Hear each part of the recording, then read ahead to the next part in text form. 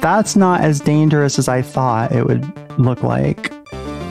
When the three founders assemble, they form a headless one-armed Voltron. Not ideal, but good enough for a podcast. FounderQuest. Yeah, it's called a Whirly Board. It's like a local, well, not local. It's a U.S. like small business apparently that makes them. I forget where they're located. Not in Washington, but yeah, it's like a skateboard. I've seen other balance boards that are like made for standing desks, but none of them have the. This has like also like side, like you can balance on the edges of it as well, so you can kind of rock back and forth between the outer edges in balance. Oh, that's really cool. You can do tricks. You can do like 360. Of course you can. And yeah, so you can ollie. I was imagining literally like a skateboard on top of an exercise ball, where if you like lost your balance, it would just like fly out from underneath you. Yeah, this is not like not one of the big exercise balls. Yeah, exactly, one of the big ones. No, you probably wouldn't have enough ceiling in your room the ceiling wouldn't be. Yeah, it would not be. Well, that's cool. So that's supposed to like work out your core or something, or give you better balance? I think all of the above. I more just got it to give myself something to do while I'm standing. It's kind of fun. Like, it's like a sport you can do while working at your desk. Oh, that's cool. Sometimes at my standing desk, I find that, like I'm fine. I find that I'm like standing, but I'm like standing in this very like rigid like way. Yeah. And I have to remind myself to not do that. So maybe this stops. Maybe that would help. This definitely stops you from doing that. You have to, and I think this one is like it's not stable at all. So it's probably on the more unstable end of the options out there. I was trying to like work that into like a sick burn against like, I don't know, Node or something, but it's in there somewhere. Like I just couldn't do it in time. I'm a little bit tired. Yeah, I feel you. I'm a little bit tired. Thursday I took the day off and drove down to San Francisco. It was a 13-hour drive.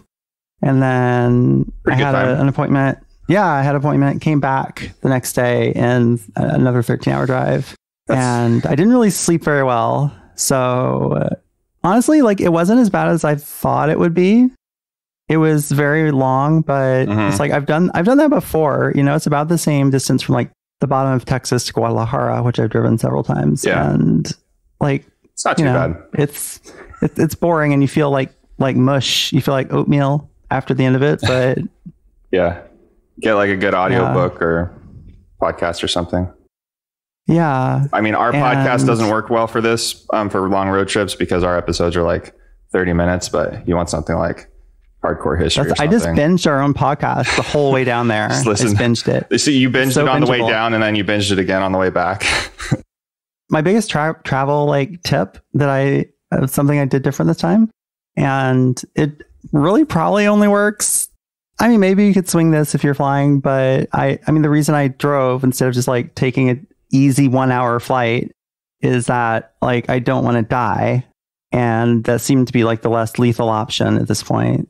So yeah, so I was able to like take my yoga mat and like, I don't do really complex yoga, but just like, having this sort of ability to kind of like stretch after like I arrive at a place after driving many hours and, like I feel much less just like pretzelified than I normally would, I think, after a trip like that. That's a good idea. Yeah. Did you go down like by the Golden Gate Bridge and just like out on the beach and stretch at dawn, do some yoga at dawn on the I'll let you imagine that. Yeah, that's a great image. I'll let all of our listeners imagine that I have that kind of life. Yeah.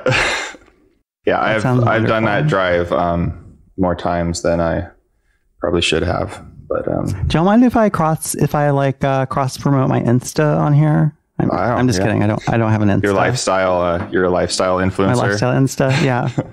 Yeah. So yeah, what are we talking about today? Well, so I was just thinking about security in the context of our compliance work, which thankfully is just about wrapped up. I checked on the auditor portal this morning and all of the evidences have been accepted. So now it's just, I think it's just getting the final report written is the only thing left for them to do. So you knocked those out fast, Ben. Well, it only took several months of preparation to get to that point. So. Yeah. But the last couple of weeks, it seems like you're like, yeah, they gave me like another list of like 40 things that we have to do. And I'll maybe, get to them over the next couple of months, and then like a whole week of you doing things, and then it's ready. Yeah, you posted like a screenshot, and it was like it was all gamified. It looked like Xbox achievements or something. Are you going for HIPAA now? Oh man, I so want to. So if you have to envision this since you're listening to this podcast, but imagine a dashboard that shows you a circle charts for completion. So what we've been working on, the compliance is SOC 2. And on our dashboard for the auditors tool, their web-based tool they use to track all the stuff, there is a little circle chart that shows you what your completion is towards your goal of getting SOC 2 compliance. Well, next to that chart are other charts that show you what your progression is towards other compliance schemes that you could use, like HIPAA or ISO 27001. And it's totally game mechanics, psychological kind of thing where they're like, hey, look how close you are to this other thing that you could also do and spend a lot more money and time to get compliance certified for. And it just made me twitch because I'm totally a sucker for that sort of thing. Like, oh, I could get that and I could get that. And yeah, it's been rough. Like I have to resist the urge to double down and do HIPAA and other things like that. Yeah. How does, does SOC affect, like if a medical business needed to use us that needed something, I don't know, does it help us at all in the medical field, or do we need to go for HIPAA if we're going to deal with that?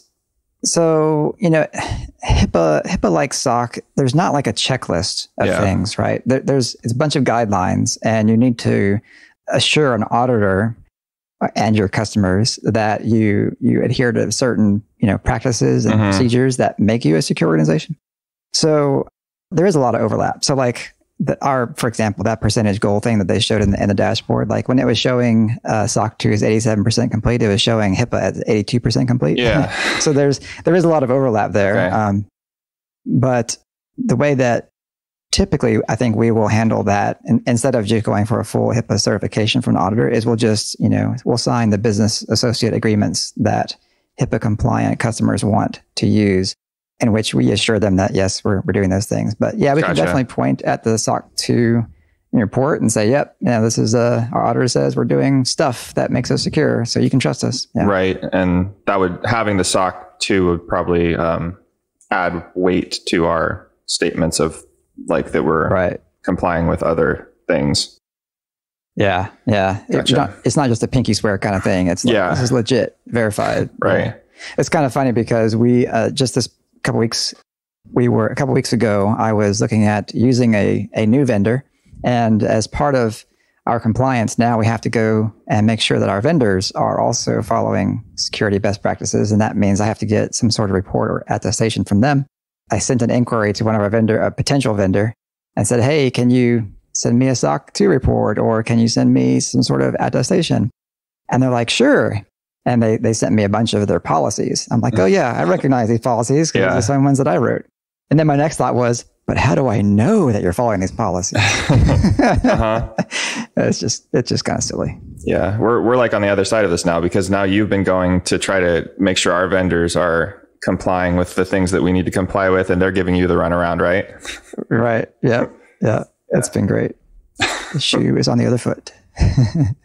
The funny thing about all this, I feel, is that, based on my limited understanding, is that corporate regulation by the government and sort of like the punishments that companies get and people inside of companies get for sort of white collar crime, malpractice, malfeasance stuff is like so just BS. And yeah, basically like companies never get punished for doing anything wrong.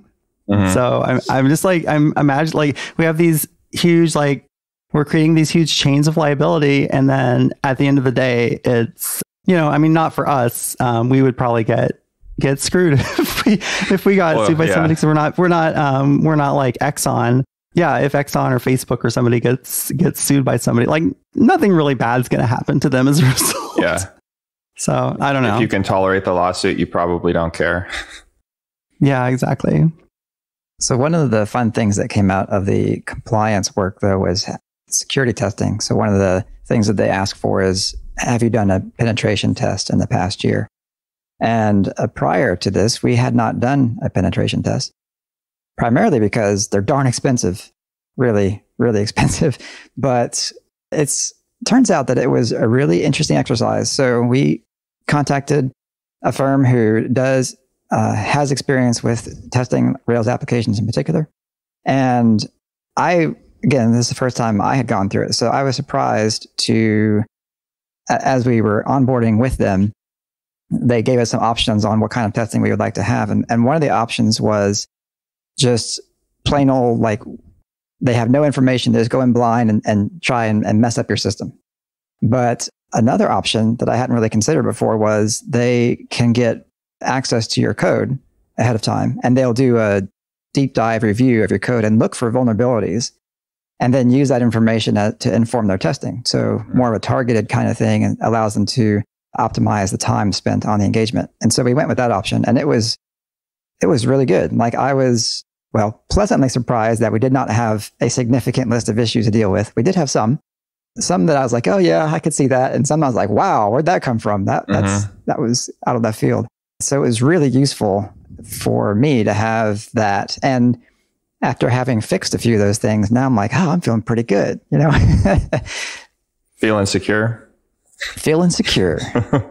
We've gotten some of the outside vulnerability testing and scanning for free a little bit, or for the price of a bounty here and there.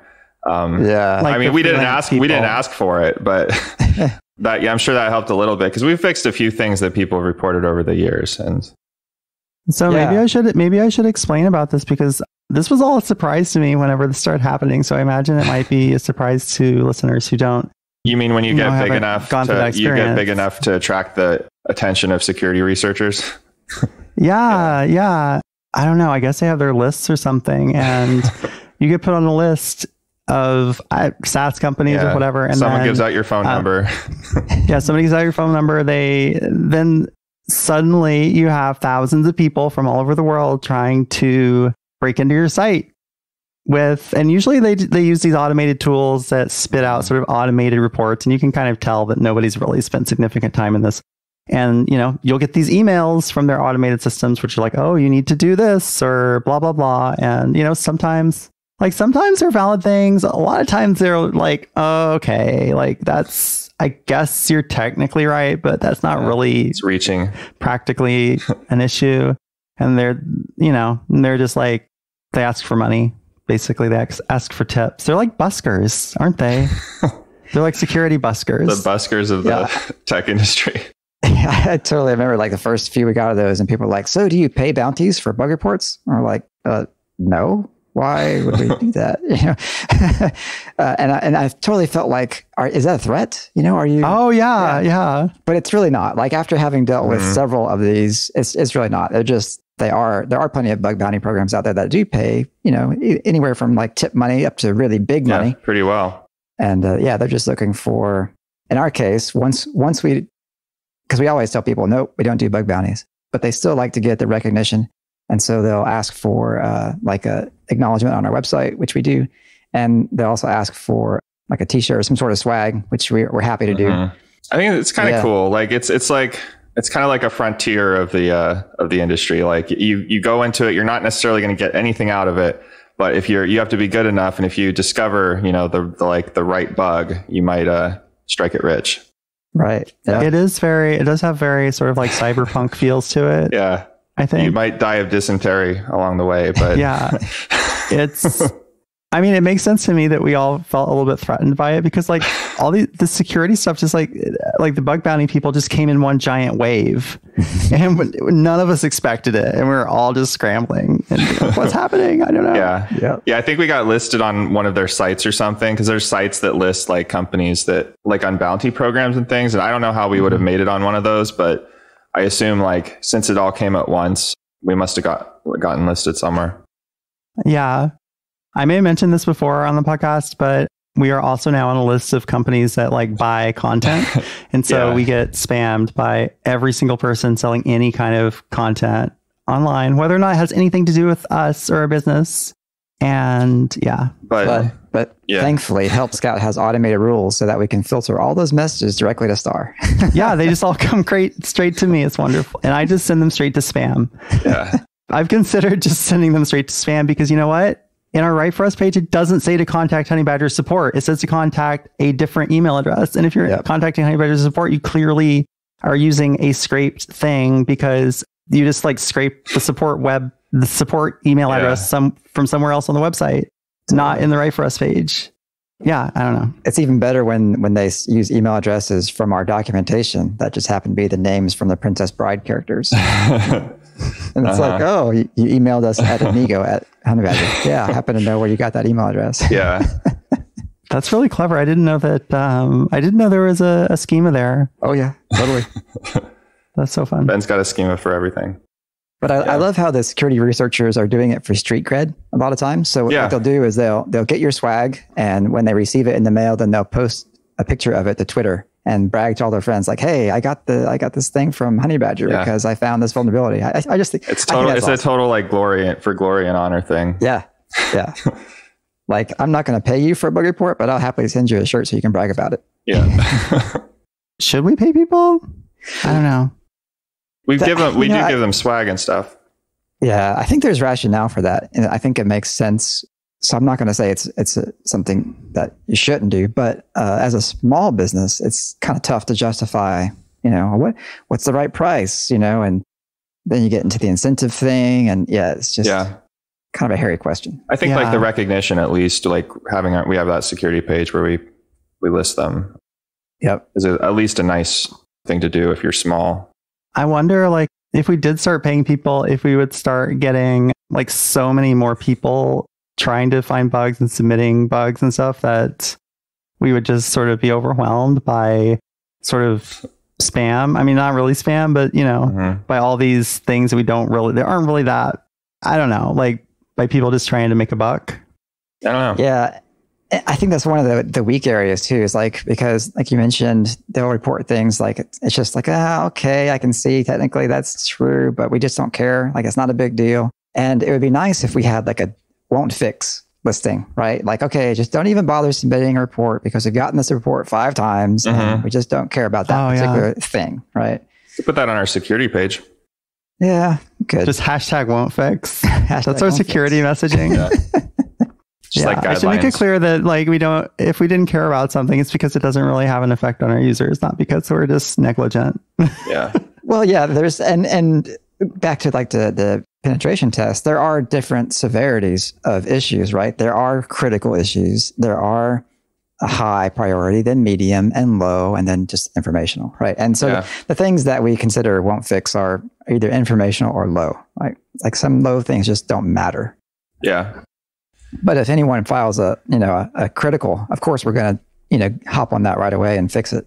For example, like the one that I thought of when I mentioned that we had a bit of a head start thanks to the security researchers is like one of the things they raised like really early on was like a brute force issue on our login page, where if you don't throttle requests to your login page, like people can just basically submit it over and over, and maybe your password hashing algorithm. I think there's like some cryptography stuff that can limit those attacks a little bit, but still you want to like throttle requests to that page, right? And I think I noticed that was something that the pen testers checked for and we passed on. So we would have had to deal with that if that were an issue.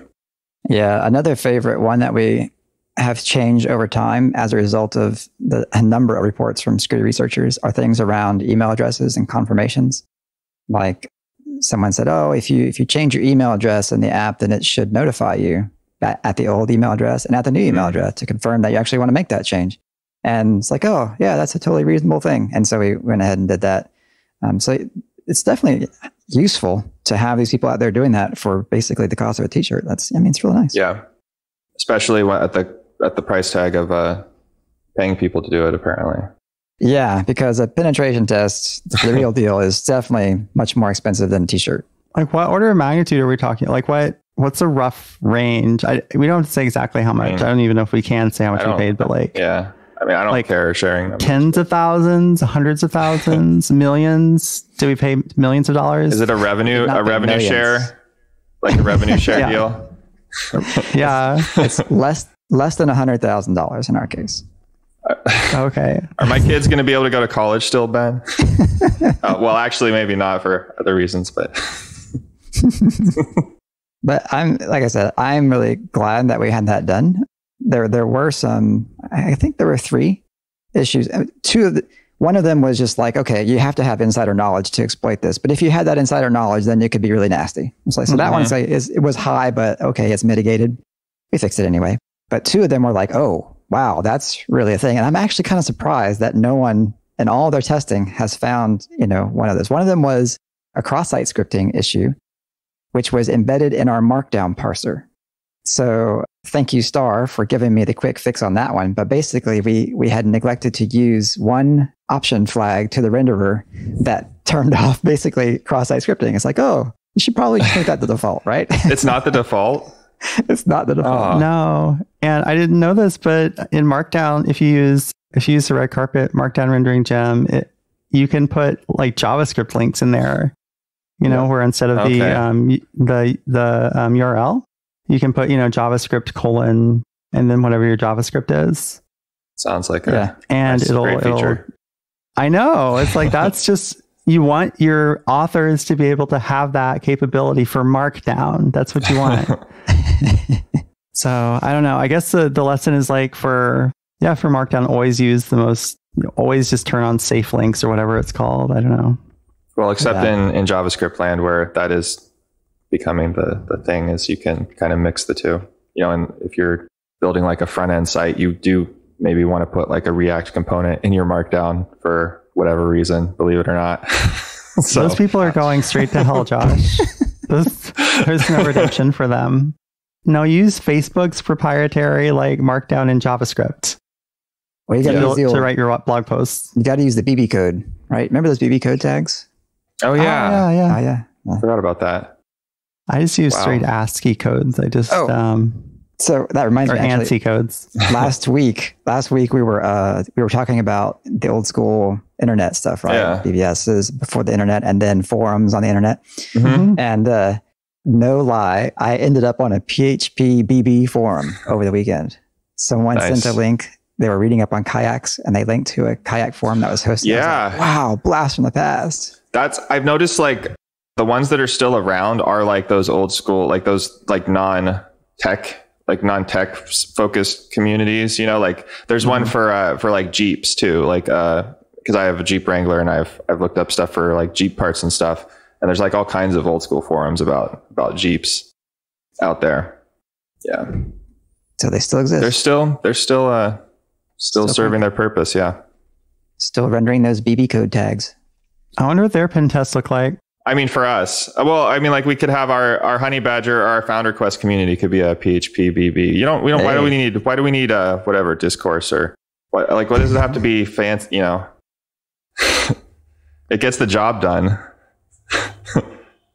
No, it needs to be a dial-up BBS, Josh. We need to have a house full of desktop computers. we should do that. But then we'd have to argue over which BBS software to run, because I'd be all for World War IV. Oh my gosh, yeah. So I don't know if we can handle that as a company.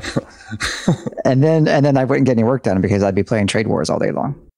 It sounds like an okay life, though. Yeah, I guess. I don't know if it was the Well or if it was some other like big BBS. Like you had your normal BBSs that were like local, and then you had your BBSs that I think people had to pay to get into, and like you attracted more of a internet or national sort of following. I don't know, or maybe they were in big cities. And I saw like a magazine interview with one of these people like a long time ago, and they had a picture of like their house, and it was just like full of desktop computers, like all running instead of, I don't know, maybe they didn't know about like rackable servers, or maybe they just didn't have them, or couldn't afford them. Who knows? But it was a whole house full of desktop computers. I remember thinking that was so cool, because I didn't know about rackable servers either at the time. Well, one other thing that came out of the compliance work, the penetration test, was realizing that in part of our pull review requests or pull request reviews, that we should be looking at the security checklist as well. Like, we check for code quality naturally and functionality, of course, but also having a checklist of like the top 10 kind of vulnerabilities that you should keep in mind, like in particular, the OWASP top 10. And Josh helped me out on that one. He created a little template for our pull requests in our repo. So now, right when you look at the pull request, there's a list of all the top 10 things you should be looking for, like cross-site scripting or those other nice issues, SQL injection. It's great. It's just every time you're opening a pull request now, it's just like you have a guy in a suit and tie bending over your shoulder and kind of, don't forget like the security. Tap. Yeah. Hello, Mr. Anderson. I guess with the issue with the markdown, we would have like seen that checklist, been like, oh, like maybe I should try inserting some malicious stuff. Like, I'm not even sure that like I would have caught that though, even like if I had been checking for it, because I wouldn't have, honestly, like I never make JavaScript links. I wouldn't have even thought about making a JavaScript link. I might have tried inserting like a JavaScript tag and seeing if it got stripped out, which it would have. But yeah, so I don't know. Maybe we also need like some like a list of just like a test post, like has all the possible like cross-site things, all the possible SQL injection things, and just like it's like you have to try posting this into any form that you make. Yeah. Or hire a dedicated security person. That's what they do all day long, is mess with your stuff. Yeah. Well, maybe this list in the pull request template will start to help us like internalize some of these security things to look for. Because I don't know about you all, but like really the main one that I might actually spot is usually like the SQL injection stuff. Because I've been like I think my brain has been trained to think about like looking for places where input is coming in from the outside world. So that's already like that must be like a pattern that I'm already trained to look for. So maybe having the list of all the other things that you could potentially look for will over time help us to spot them more automatically. Yeah, that's a good thought. Mm-hmm. On that note, we also started using Brakeman more regularly. Or you could hire a robot.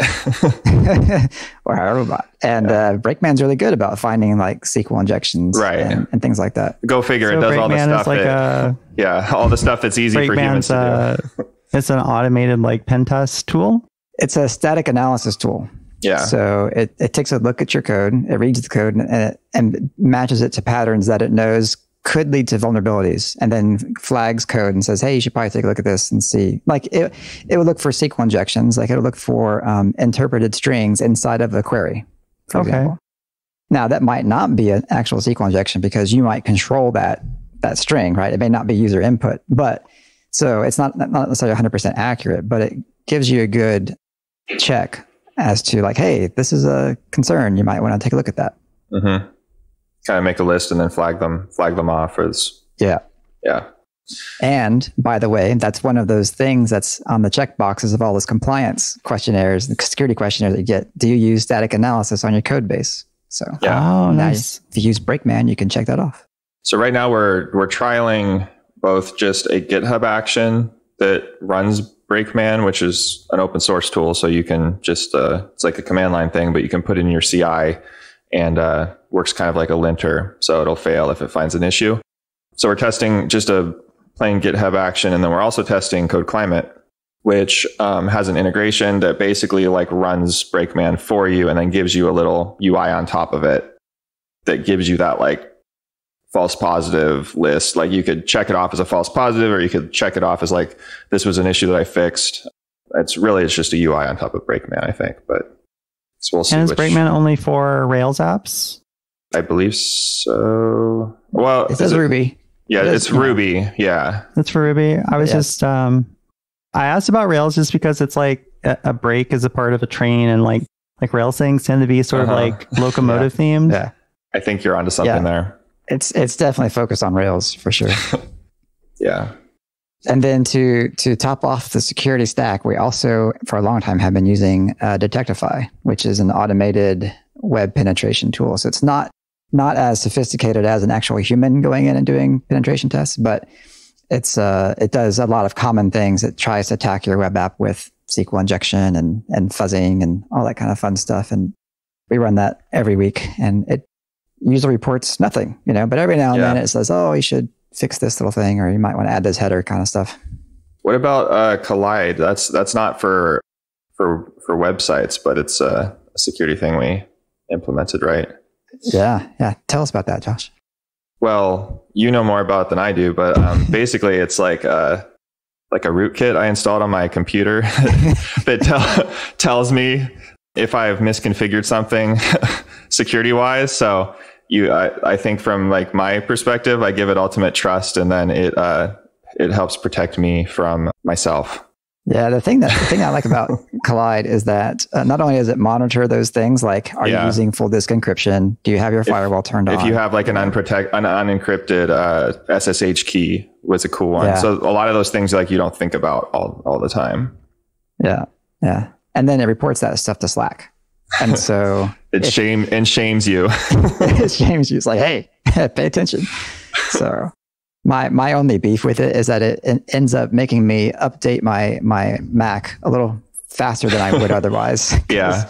I don't like to reboot. And so, but it's like, nope, you haven't applied the patches. You better do that. And I know you can't handle it. You can't handle just letting it ride. So you have to do it immediately. I'll leave it until the end of the day or whatever. Just like, shut up. I've been impressed with Collide. Like, I was a little bit nervous installing it. It feels weird.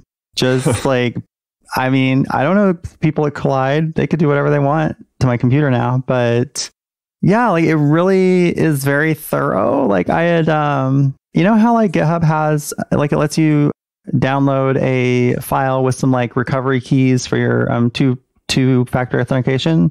I had forgotten to delete it after I printed it out, and it was basically like 2 years old sitting in like my downloads folder or something. And it found like a couple of them because I had like, because like when I transferred computers, I just like took my whole desktop and put it in like, I don't know, some shared thing, copied it over. And then so I've got like these things littered all over my disk going like several years back, and I didn't even know about it. So yeah, I was kind of impressed by that. And then it's like, oh, it's reading everything. It knows everything about me. It's like what else does it know about me? Yeah. Is it copying my journal entries? This is why you have a personal computer. Yeah, it's cool stuff. But the best part about the whole compliance process was all the things that I got to say do not apply to us. Like, physical security and filing cabinets and guests coming to your office. It's like, oh, yeah, we are all work from home. Doesn't apply. Thanks very much. Skipped all that. So that was nice. So I think that completes our security posture. We got the penetration tests. We got the automated tests. We got the checklist that we're going to use in our PRs. And we got Collide watching our laptops. We've got firewalls. We've got, yeah. And of course, like our production is just like locked down, right? Yeah, there's production stuff we had to add too. Security groups and VPCs, and it's just, it's fun. All the fun things we learn running a SaaS. Intrusion detection. Oh yeah, we got that now too. Yeah. Really? Yeah. We have a tool now that's watching for file changes and intrusion detection. Like, I don't know how it does it. It's like magic. I don't know, but so don't touch those files. I'm not going to touch those files. I'm honestly like I'm a little bit terrified of touching anything in production now. So because there was a day back when it was like things were on one server and it had a command line and I could log in, but now it's like everything is so, I don't know, like it's so perfectly working and spread out and organized. And I just feel like if I do the wrong thing, it's just all gonna, fall apart. I feel that way sometimes too. Yeah. Well, good work. Like we didn't really have, we had a couple like in the pen test, we had a couple little things, a couple little things, a couple bigger things, but it wasn't like just 100 pages of like disaster. It was actually like, I was like, okay, this is not the end of the world. Like, this is okay. Mm-hmm. So good work. Cause I know that doesn't just happen. Like, I'm sure those PHPBB people would have had much worse pen tests. No doubt. Is there anything else y'all want to talk about, or you want to wrap it up? I was just going to say, do you know what the best feature of the Whirly Board is though? Oh, what is it? It's that you can kind of stand with it, like cool. Oh, like you're you're not on it, you can kind of just like, nonchalantly hold it, kind of stand on one foot, look really cool while you're podcasting. So it's like you bought the gold package of your student photos in the 90s. We need to have custom screen printing done on those things. They do. You can get your logo on them. So we should have a Honeybadger one. Although I don't know, totally. I don't think you can do the full graphic, but I should totally email the guy and ask if there's anything we could do, because that would be sweet. There's something delightfully sort of metaphorical about like advertising your like error monitoring product on this like board where you're like precariously balancing, and if you like lose focus for 1 second, you'll just fall down and break your ankle. We might need to like include some kind of liability waiver with this swag, I imagine. Well, no, I mean, we are, I don't know, like we are in the EU, Josh, so we have to be able to say that, if you fall off, you have the right to sue us and the obligation to sue us. And we basically have the obligation to give you what you want. Yeah. Well, maybe we can put it in our privacy policies or something, or, well, I don't know what it would be. Our terms of service. Terms of use. If you get our swag, it's on you. It's on you. Yeah, literally in the case of a shirt. Okay, so we need to wrap this up because that was a terrible joke and they're just getting worse. All right, this has been FounderQuest. If you want to give us a review on Apple Podcasts, go for it. We love those. And if you want to write for us, I am still, talking to writers and doing that thing. Go to our blog at honeybadger.io /blog and look for the Write for Us link at the top. And that's it. See you guys later. FounderQuest is a weekly podcast by the founders of Honeybadger. Zero instrumentation, 360-degree coverage of errors, outages, and service degradations for your web apps.